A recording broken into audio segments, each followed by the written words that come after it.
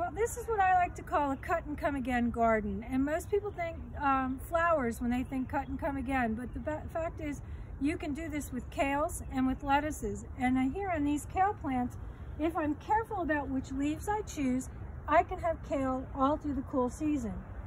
This is a Tuscan kale, also called Jacinto or dinosaur.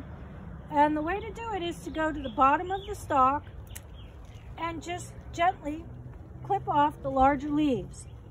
You want to make sure that you leave enough of the center crown leaves so that it'll have something, it'll continue growing taller, and you'll have something to pick. And over here on the Scotch blue, you can do the same thing. Just go in, cut a few of the big leaves, and leave the smaller ones. And in a week, you'll have plenty of big leaves. And the same thing goes with the Ragged Jack, or Russian Red, as people call it. All these plants with multiple names. Just cut a few, leave the smaller leaves in place, and in a week, you'll have even more to pick from. And that's cut and come again.